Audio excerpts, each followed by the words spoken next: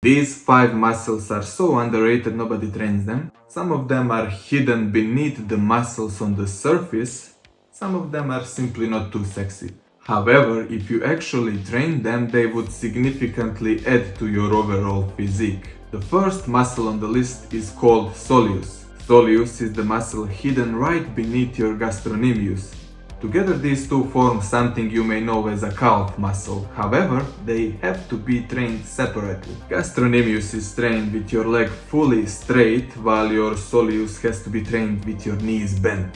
To target your soleus, you can use the machine for seated calf raises, and if you don't have it, you can use the Smith machine, or you can just do it with dumbbells. Having bigger soleus can significantly add size to your calves. Next muscle we have on the list is pectoralis minor. This muscle sits right beneath your visible chest muscle, the so-called pectoralis major. Working this muscle will give you fuller appearance of your chest, or the so-called chesticle. To train it, you'll have to do some sort of reverse shrug. Just put your feet a little up front, keep your arms straight and do these sort of scapula pushes. You will get a very unique pump and your chest will look so much bigger. Vince Gironda was the old school bodybuilder who made these really popular.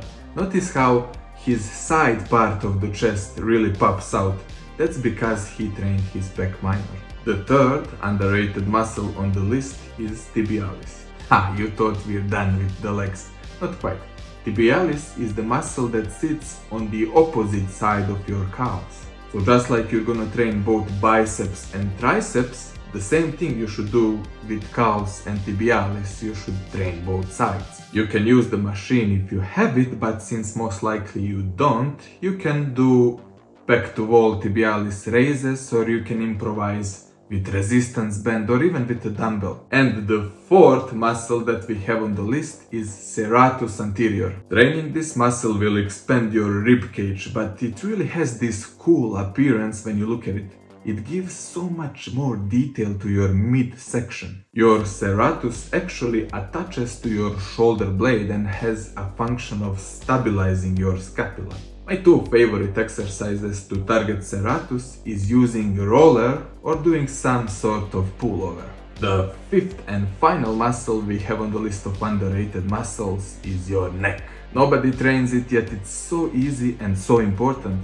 You want to have a strong upper portion of your spine. You don't want your head to look like a lollipop, especially if you have well-built upper body and small neck. It looks funny. All you have to do is a couple of sets of neck extensions and neck flexions. So again, you need to train both sides, right? Give me thumbs up if you enjoyed watching. Here's a video where I explained how to train every other muscle group. See you there. Bye bye.